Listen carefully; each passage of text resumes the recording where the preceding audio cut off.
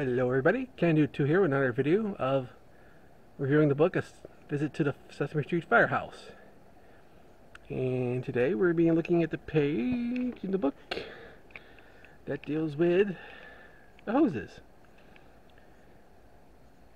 So you're showing the Big Bird, Ernie, and Grover, one of the big road hoses.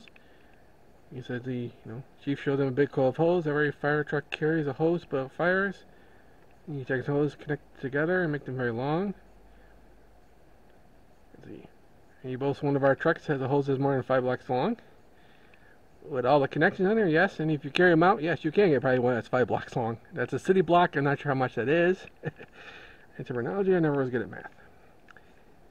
When it's full of water, well, and I'm at the cabin firehouse, and here I'm just in front of the big hose rack with a different bunch of hoses. Each one's different size. But they're basically the same thing as some of these. The yellow one, the 2 red ones, and the 2 white ones here in the corner. Those are our 1 and I think 3 inches, 1 3/4 of an inch. Those are our main attack line hoses. Those usually goes into the fire itself, usually pulled by hand line, as hooked up by firefighters. Up here we have the 3 big yellow ones. Those, I believe, are our 3-inch hoses.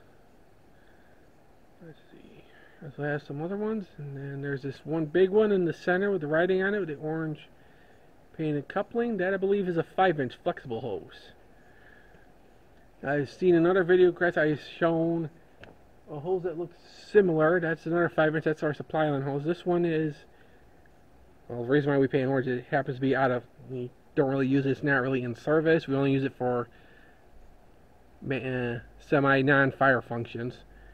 This last one we used, I think, was for there was a demolition derby. We use it there, but but that's off topic. So here are all the different kind of hoses.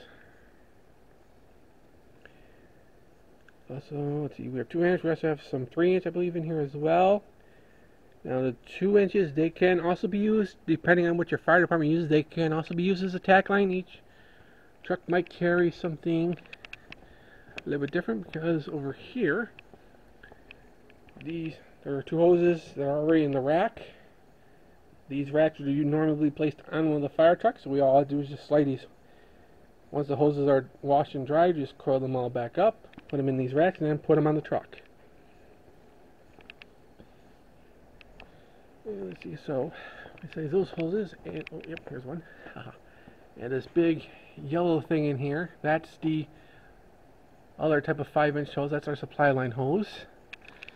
Now in the picture, you can see those 3 hoses on the top, on the side mounted of the truck behind the yellow ones, which are coiled inside. Now these black hoses are something a little bit different. They're what we call hard suction hose. Now these are definitely non-flexible, unlike those that you roll up. These are not designed to bend. Because if I went to another video, for say what we had to do is we had to pull what is known as a draft, or for having to suck water up from something, and we don't need, and make sure to get all the air out of it. We have to use that type of hose, and I'll just pull this out real quick so you can see what it looks like. Here's our hose connector, and this thing is hard plastic. See down in there?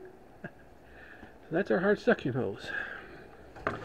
We also use that for another thing I talked about in a previous video when I went over 114, the pumper tanker, this is what we use for our drafting.